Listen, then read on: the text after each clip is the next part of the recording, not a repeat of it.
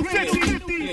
Yeah. Surrounded by hoes. Everywhere I'm at, everywhere I go, I stay surrounded by hoes, even when I'm trying to be on the low. I'm recognized by hoes. Get down and lay down. It's gotta be cause of Part the 1.5. It's got to be cause of the dough, cause the damn show wasn't like this before. Street, It street, wasn't like this before. Woo! Everywhere I'm at,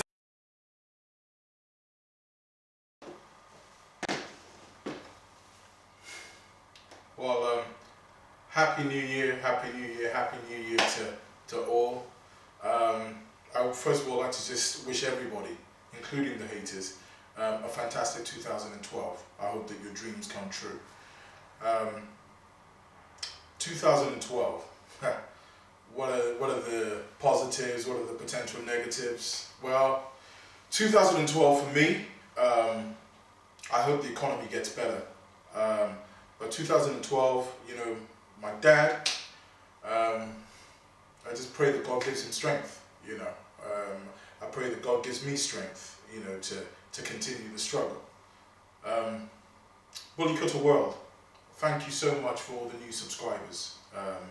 Many friends and some enemies. For whatever reason, that's the way it is. And when you're in the public eye, you know, you have to realize that not everybody's going to appreciate what you do. I mean, I think in 2011, I think that my resolve was tested quite seriously. I just hope that people can become more patient because there are good things happening. There's some really credible, brilliant advice, you know. My knowledge is getting stronger, the brand is getting stronger, the products that are available are, you know, second to none. You know, a lot of helpful products, you know, from skin issues to eye problems to ear problems to joint problems to intestinal problems. We're having a happier, healthier dog, and a happier, healthier dog will bring a lot more love in your lives, you know. I mean, all I want to just say is this, is that at the moment there seems to be fractions already splitting, you know, especially in Birmingham. I'm not going to challenge you directly. I'll leave it to the rest of the community, you know, but what I'll say to you is this: working with rejected dogs is not a fan's way of progressing. Are you a fan of the breed, or what is your motive? Because if I can have dogs that I import, like Max, that I could have made thousands of pounds from by studying out, if I decide not to work with that dog, is it that I'm stupid, or is it that I really care? Max as a dog is a great dog, but for the quest of stabilizing the profile of this breed, not such a great dog. There were concerns of things that I mentioned about Trixie. Do you think I want to shoot myself in the foot? I don't. And those of you out there that gave me the confidence, that had the apparent experience with the breed, that gave me the assurance that it was just a nutritional issue, I know better, and so do you. You know, you have breeds like the Shar-Pei, you have breeds like the Neapolitan Mastiff, that there wasn't due care taken when there were certain attributes that presented themselves, such as entropia, such as skin issues, such as heart problems. We have a very strong breed, but I know for a fact now that pastern concerns are an absolute concern within this breed. And the further you breed away from it, the better for all, for the breed and for the end user. That's all I'm going to say. If you care and you want to do the right thing and you're a fan, then import. Or if you can't afford to import, wait till you can purchase stock that are further away from such issues. I'm sure other issues will, you know, become apparent. That's why I say this. You know, because there are reckless individuals out there that will not heed advice and you can very well continue to breed these dogs and not have a problem. But when you're working with an even tighter gene pool, you're going to have problems. I don't continue to import dogs because I feel like pissing my money down the drain. I continue to import dogs because the desire is to perfect the work. It is not easy, it is not cheap, and it's not a short-term project. I'm looking at the future. So I'll just throw it back to you. I'm not going to get into arguments with you guys this year. To be honest with you, I don't have the time for it. I don't have the heart for it. If the general public can't see, that's their problem. But all I know is this, is that I have faith and I'm very confident in what I'm doing. If you want to be part of the breed, just take a step back sometimes and just think, is what I'm doing, who benefits from this? There's nothing wrong with you making money from it if you deserve it. But who benefits? Is it the consumer? Is it the breed? Or is it me? And I think that when you start to put that head on, hopefully you start to make better decisions. You know, harmony is something that is very important. It will never happen in this breed, a breed that's so diverse, steeped in so much mystery. We can't get union in the Labrador or the Golden Retriever or the Doberman, so the probability of getting it in the Bully Kutta is extremely slim. Again, what I'd say is this, is that with the new owners, you know, the importance of responsible upbringing. Lorraine, you know, your upload that I saw a couple of days ago, you know, it's beautiful to see this breed mixing with other dogs. And I genuinely believe that the attributes of the lines that I work with must accept other dogs. Because we all agree that this breed is a hunting breed. Even the Dugo Argentino, that's an apparent notorious dog, that dog will work in a pack or in a pair while hunting. Therefore, a dog within this breed that has excessive dog-on-dog aggression is certainly not a dog that I want to be working with. I'm not suppressing the drive. A drive, prey drive, yes, it's welcome. But out and out dog aggression isn't welcome. And it's good to see a lot of the pups that are born, yes, socializing is a major factor, but also these are breeding true. We're seeing some excellent prey drive. I mean, Penny, it's a shocking outcome from the breeding, the pairing of Abu and Zena. It's just like my mind is blown away by the quality of the pups. And again, I thank God, you know, it gives you strength when your resolve is tested by some unscrupulous characters out there. And thank you all so much for your support. You know, Push DVD is getting bigger, it's getting stronger. And I start to ask myself the question, which is a concern for 2012, do I need to put myself in this situation? You know, my business is strong, my business module is strong, you know, I have a lot of backing. But you know, for me, a passion is a passion. And I tell you, and I put my hand on my heart, this is a passion. If I can make my money back, well, praise be to God. Praise be to Allah, if I can make my money back. And if I make a profit, then what a wonderful thing. Some truths have come out about how much I sell puppies for, yada, yada, yada. Well, reading between the lines, a money-motivated and a greedy individual, would he do some of the things that I've done? Enough waffle with that. And I'll finish this on a positive note. Love the breed, get involved, enjoy the breed, but be responsible, be sensitive, and think the long term. I would also like to just talk about Baju. You know, there's been a lot of speculation about Trixie, Baju. Baju was never for sale initially. And 0121 was someone that I chose because of his religious views. And with the way that his family dealt with me, his uncle dealt with me, I felt that this was a suitable home. Some people know and some people don't know. At that time, the transition point, I was already out of the breed. You saw me importing German Shepherds. The whole bullshit, that's the only adjective I can use, surrounding the breed just, swayed me completely.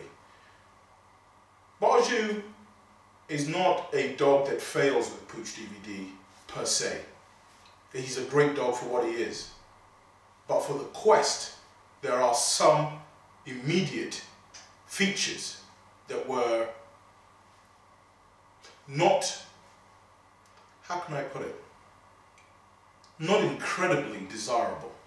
They weren't firing me from the gut when I compare him to a dog like Abu. Nevertheless, these are some physical attributes. Let's talk about some traits that that dog has. Great drive, great agility, great focus, great movement. So it wasn't a quest to just abandon a dog. It was just looking at the exercise. That dog was initially given free. Initially, that dog was given free on the basis that, maybe in future, we would need to use him again. There's so many dogs that I can keep. And I just say to those that may have had concerns that, is this a puppy mill? Surely, I would want to keep every dog. But, keeping dogs is one thing. Loving the dogs you have and giving them appropriate care, time and attention is another. And once you start having a large number of dogs, the quality of care fails. And I will never put my dogs through that. Never. There are many people that have dogs from me, and many of them call me and thank me for the opportunity. So I just wanted to just talk, sort of touch on that just a little bit, just to help educate people. I'm not giving up on my dogs, but I'll tell you what, I mean this so much, and my standards are so high, that if you do not tick the box, you are not going to be immediately involved. That's simply it. Yes, Baju is a smaller dog. Yes, his head profile is slightly weaker, but there are other traits. And if I say to myself, if I want a dog where I want to hunt something down, who would I choose? Baju would be at the forefront at this time. However, Abu, for me, temperament-wise, features-wise, genetic transfer-wise, that dog is more than a blessing, and I thank the Lord. Asad, Rizwan, Masood, many others, Don Von, I hope I don't miss anybody out, 0121, God bless you guys, God bless the breed, God bless me, with so much positivity in my life, and I wake up every morning with zeal, well not every morning, after a bit of Nescafe. We got MVP, we got MVP, that rap. Who's got an MVP? Yeah, you know me, every last lady. MVP, I can't explain it. I take it frame by frame, man. That's right, okay? So please visit the website, shop with me, get involved, argue sensibly, and all that type of vibe is welcome at Pooch DVD. I'm not a dictator, but if you come and talk shit this year, you will be met with shit. Finally, just saying, a word up, muscle builder, BIS, weight gainer. It's miraculous, these products, MVP, how can I explain it? I take it frame by frame, man. I got you all jumping out saying it. Who got an MVP? Yeah, you know me. Who got an MVP? Yeah, you know me. Every last doggy. I love you guys, man. Enjoy the clip. A lot of pictures this year, a lot of pictures. Because I think the breed, there's a million words that are spoken in those pictures. Brand new 50. Yeah. Surrounded by hoes. Everywhere I'm at, everywhere I go, I stay surrounded by hoes, even when I'm trying to be on the go. I'm recognized by hoes. Get down and lay And down. it's gotta be cause of Part the one and a dough. half. It's got to be cause of the dough. Cause the damn show wasn't like this before. Street It sweet. wasn't like this before. Everywhere I'm at, everywhere I go. Come on. I stay surrounded by hoes. Even when I'm trying to be on the low. Case. I'm recognized by hoes. Man, it's gotta be cause of the dough. Yeah, it's cause of the dough. It's got to be cause of the dough. Cause the damn show wasn't Cut like that. this before. It wasn't like this before. Said I'm making hits now. Don't try to act like you ain't heard I'm the shit now. Some bitches change cause they know I'm finna blow. You should see how they react when I come through the door. In the club, my nigga, we finna ball out. Good till we fall out. Some shit jump off, nigga, we going all out.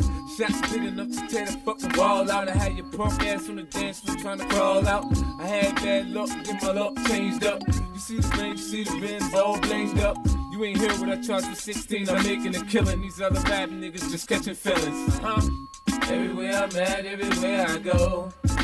I stay surrounded by hoes. Even when I'm trying to be on the low. I'm on the low. I'm recognized by hoes. Man, it's gotta be cause of the dough. Gotta be. It's got to be cause of the dough. Cause the damn show wasn't like this before. It wasn't like this before. Yeah. Yeah, that's it, nigga. What the fuck you thought? I ain't giving nigga more than 16 if it's motherfucking freestyle. The fuck you want for free, man?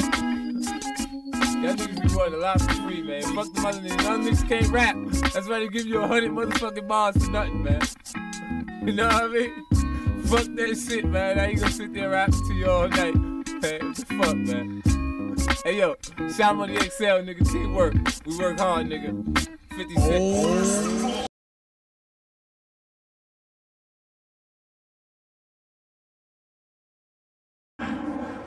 So this is a day in the park with Abu. We're just making some new friends. Yeah. What's your name? Sorry. Oh yeah. So what do you think of the breed? Sorry? What do you think of the breed? Oh, he's awesome.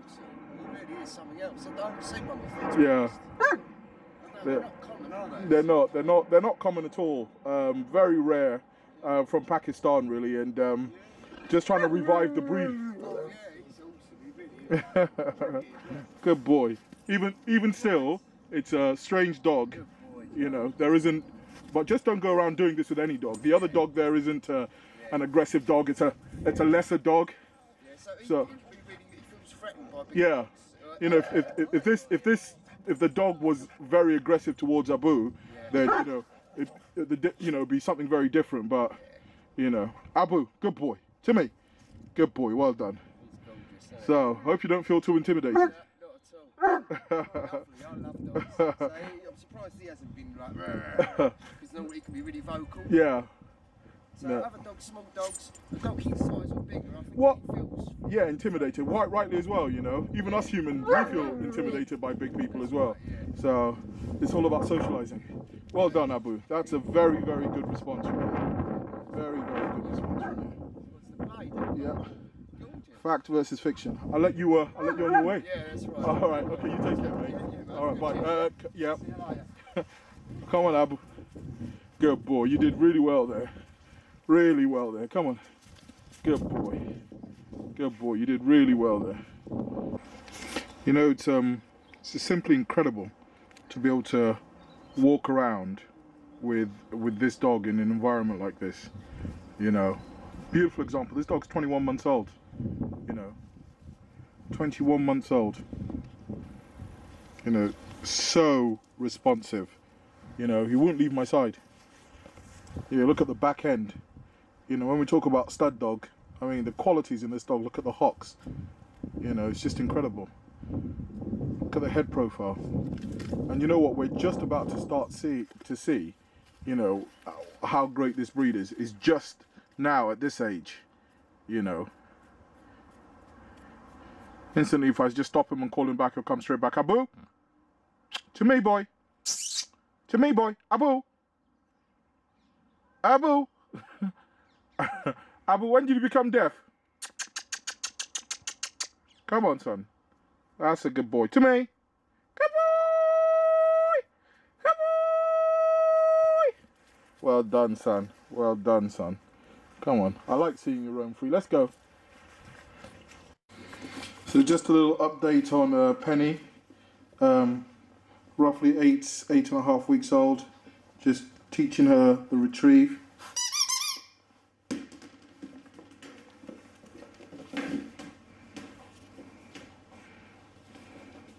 Good girl. Good girl. See how much she looks like her dad. It's incredible.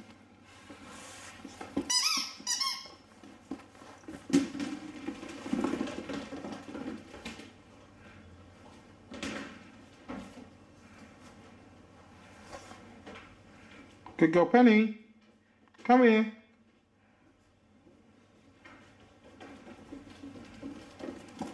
Good girl. So one last throw, then we've got to go and edit this. Go on. Good girl. Good girl. Well done, Penny. Happy, healthy, good drive. Well done, darling. Well done, darling.